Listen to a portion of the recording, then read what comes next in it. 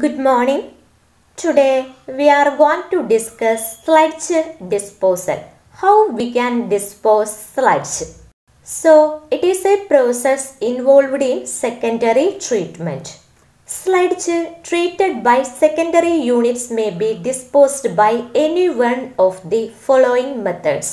We are having 8 methods to dispose sludge. Secondary ട്രീറ്റ്മെൻറ്റിൽ പ്രവർത്തിക്കപ്പെട്ട സ്ലഡ്ജിനെ നമുക്ക് 8 രീതിയിൽ dispose ചെയ്യാൻ കഴിയും. Those are spreading on soil, ലഗൂണിംഗ്, dumping, sanitary landfill, drying on drying beds, heat drying, incineration and finally ocean disposal. So we can look one by one. Spreading on soil. Here, digested sludge is disposed by spreading over farmlands and ploughing after it has dried. Humus improves moisture holding capacity of soil and land. ഇവിടെ digest ചെയ്യപ്പെട്ട sludge. Digested sludge എന്ന് പറഞ്ഞാൽ എന്താണ് ഉദ്ദേശിച്ചത്? Secondary treatment നമ്മൾ 4 പറഞ്ഞു. Activated sludge process, trickling filters, contact beds, intermittent sand filters. So ഇവയിൽ നിന്നും സ്ലഡ്ജിനെ നമ്മൾ സ്ലഡ്ജ് ഡൈജഷന് വിധേയമാക്കുന്നുണ്ട് സ്ലഡ്ജ് ഡൈജഷൻ ടാങ്കിൽ. അവിടെ നിന്നും വരുന്ന സ്ലഡ്ജാണ് ഡൈജസ്റ്റഡ് സ്ലഡ്ജ്. ഓക്കെ, സോ ഈ ഡൈജസ്റ്റഡ് സ്ലഡ്ജിനെ നമ്മൾ ഏതെങ്കിലും ഫാം ലാൻഡിൽ നന്നായിട്ട് സ്പ്രെഡ് ചെയ്യുന്നു. ഉണങ്ങിയതിന് ശേഷം നന്നായിട്ട് പ്ലഫ് ചെയ്യുന്നു, ഉഴുതുമറിക്കുന്നു. ഓക്കെ, അപ്പം ഇത്തരത്തിലുള്ള digested sludge സോയിലിൻ്റെ moisture holding capacity ഒക്കെ വർദ്ധിപ്പിക്കുന്നുണ്ട്. ലഗൂണിംഗ്. It is simple and economical if the treatment plant is in A remote location. വളരെ സിമ്പിളായിട്ടുള്ളതും എക്കണോമിക്കലായിട്ടുള്ള ഒരു മെത്തേഡുമാണ് ലഗൂണിങ്. ഇവിടെ നമ്മുടെ ട്രീറ്റ്മെൻറ്റ് പ്ലാന്റ് ഒരു റിമോട്ട് ലൊക്കേഷനിലാണെന്ന് പറയുന്നുണ്ട്, ഒരു വിദൂര ലൊക്കേഷനിലാണെന്ന് പറയുന്നുണ്ട്. A lagoon is an earth basin in to which raw or digested sludge is deposited. ഒരു ലഗൂൺ എന്ന് പറഞ്ഞാൽ ഒരു കുഴിയാണ്, എർത്തിലുള്ള ഒരു മണ്ണിലുള്ള ഒരു കുഴിയാണ്. ഈ കുഴിയിലോട്ട് നമ്മൾ റോ സ്ലഡ്ജിനെയോ അല്ലെങ്കിൽ ഡൈജസ്റ്റഡ് സ്ലഡ്ജിനെയോ എല്ലാം ഡെപ്പോസിറ്റ് ചെയ്യുകയാണ്. If it is A raw sludge it may lead to production of bad orders. Raw sludge treat ചെയ്യാത്ത സ്ലഡ്ജ് ആണെങ്കിൽ അവിടെ ബാഡ് ഓഡേഴ്സ് ഉണ്ടാകാൻ സാധ്യതയുണ്ട്. So it is advisable to use lagoons only four digested sludge. അതുകൊണ്ട് തന്നെ lagoons ഏറ്റവും preferable ആയിട്ടുള്ളത് digested സ്ലഡ്ജിനാണ്. Okay, after storing for long period dried sludge may be disposed finally as manoeuvre. ഈ ഒരു കുഴിയിൽ കുറേ കാലം നമ്മൾ ഈ ഡൈജസ്റ്റഡ് സ്ലഡ്ജ് സ്റ്റോർ ചെയ്യുക, പിന്നീട് അത് നല്ല വളമായിട്ട് മാറിയിട്ടുണ്ടാകും. Third method, dumping. Here digested sludge is dumped in to an abundant mine quarry. ഇവിടെ മൈനിൻ്റെയും മറ്റൊരു കോറിയിൽ ഡംപ് ചെയ്യുകയാണ് ചെയ്യുന്നത്. Fourth method, sanitary land fill.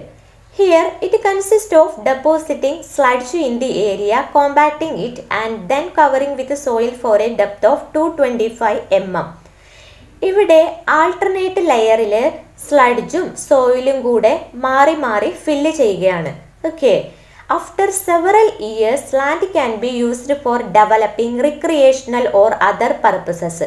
കുറേ വർഷങ്ങൾക്ക് ശേഷം ഈ ഒരു ഏരിയ നമുക്ക് റിക്രിയേഷണൽ, ടൂറിസം പർപ്പസസിന് വേണ്ടിയിട്ടോ മറ്റു പർപ്പസസിന് വേണ്ടിയിട്ടോ ഒക്കെ ഉപയോഗിക്കാൻ കഴിയുന്നുണ്ട്. ആദ്യം ഒരു ലെയറിൽ സ്ലഡ്ജ് ഫില്ല് ചെയ്യുന്നു, എന്നിട്ട് നന്നായിട്ട് കോമ്പാക്ട് ചെയ്തതിന് ശേഷം അതിൻ്റെ മുകളിൽ സോയിൽ ഒരു 225 mm ഡെപ്തിൽ ഫില്ല് ചെയ്യുന്നു, അതും നന്നായിട്ട് കോമ്പാക്ട് ചെയ്യുന്നു, അതിൻ്റെ മുകളിൽ വീണ്ടും സ്ലഡ്ജ് ഫില്ല് ചെയ്യുന്നു. ഈ ഒരു പ്രോസസ്സ് ആൾട്ടർനേറ്റ്ലി കണ്ടിന്യൂ ചെയ്യുന്നു. Drainage should be properly done to avoid pollution of ground water and surface streams. Sanitary land ഫിൽ ചെയ്യുന്ന ഏരിയകളിൽ നമ്മൾ പ്രോപ്പറായിട്ട് ഡ്രൈനേജ് ചെയ്യണം, അല്ലെങ്കിൽ ഗ്രൗണ്ട് വാട്ടറും സർഫസ് സ്ട്രീംസും എല്ലാം പൊല്യൂട്ട് ചെയ്യപ്പെടും. Fifth method is drying on drying beds. Here digested sludge is allowed to spread on drying beds and dried. The dried sludge cake is disposed as manure. ഇവിടെ digested സ്ലഡ്സ് drying ബെഡ്സിൽ spread ചെയ്യുകയാണ്. അപ്പോൾ സൺലൈറ്റിൻ്റെ പ്രസൻസിൽ ഇത് dry ചെയ്യപ്പെടും. അങ്ങനെ dried sludge കേക്കുകൾ ഉണ്ടാകുന്നു. ഇവ നമുക്ക് നല്ല മാനുവറായിട്ട് ഉപയോഗിക്കാൻ കഴിയും. Next method is heat drying. It is a costly method. Sludge is dried artificially by applying heat. The dried sludge is disposed as manure. Heat drying ഒരു കോസ്റ്റ്ലി മെത്തേഡാണ്. ഇവിടെ ആർട്ടിഫിഷ്യലായിട്ട് നമ്മൾ ഡൈജസ്റ്റഡ് സ്ലഡ്ജിനെ ഹീറ്റ് ചെയ്യുകയാണ് ചെയ്യുന്നത്. ഹീറ്റ് ചെയ്യുമ്പോൾ ഈ സ്ലഡ്ജ് ഡ്രൈ ചെയ്യപ്പെടുന്നു. ഈ ഡ്രൈഡ് സ്ലഡ്ജ് നമുക്ക് മാനുവറായിട്ടും ഉപയോഗിക്കാൻ കഴിയും. Next method is incineration. Here, sludge is burned in either flash type incinerator or multiple hearth type incinerator. ഇവിടെ നമ്മൾ സ്ലഡ്ജിനെ കത്തിക്കുകയാണ്. അതിന് വേണ്ടിയിട്ട് 2 ടൈപ്പ് ഇൻസിനറേറ്റർ ഉണ്ട്. Flash type ഇൻസിനറേറ്ററും multiple ഹെർത്ത് type ഇൻസിനറേറ്ററും. Flash type incinerator. It consists of a tower which is heated in the beginning by burning fuel. ഇവിടെ ഒരു tower ഉണ്ടായിരിക്കും. ഈ ടവറിനെ നമ്മൾ ആദ്യം ഫ്യുവൽ ഉപയോഗിച്ച് ഹീറ്റ് ചെയ്യും. ടവറിൻ്റെ മുകളിലൂടെ വെറ്റ് സ്ലഡ്ജ് നമ്മൾ ടവറിലോട്ട് എറിയും. Super heated gases come from the bottom of tower and it removes moisture from the sludge. ടവറിൻ്റെ ബോട്ടത്തിൽ നിന്ന് സൂപ്പർ ഹീറ്റഡ് ഗ്യാസസ് വരികയും ഈ സൂപ്പർ ഹീറ്റഡ് ഗ്യാസസ് സ്ലഡ്ജിൽ നിന്നും മോയ്സ്ചറിനെ റിമൂവ് ചെയ്യുന്നു. ബോട്ടത്തിലൂടെ ഡ്രൈഡ് സ്ലഡ്ജ് കളക്ട് ചെയ്യുന്നു. ഈ ഡ്രൈഡ് സ്ലഡ്ജ് പിന്നീട് നമുക്ക് ടവർ ബേൺ ചെയ്യുന്നതിന് വേണ്ടിയിട്ടുള്ള ബേണിംഗ് മെറ്റീരിയലായിട്ട് ഉപയോഗിക്കാനും കഴിയുന്നു. ഈ ഡ്രൈഡ് സ്ലഡ്ജ് തന്നെ ബേണിംഗ് മെറ്റീരിയലായി ഉപയോഗിക്കുക വഴി എക്സ്റ്റേണൽ ഫ്യുവലിൻ്റെ കോസ്റ്റ് നമുക്ക് കുറക്കാൻ കഴിയുന്നു. Multiple ഹെർത്ത് type incinerator. It consists of a furnace having a series of circular hearths one upon the other.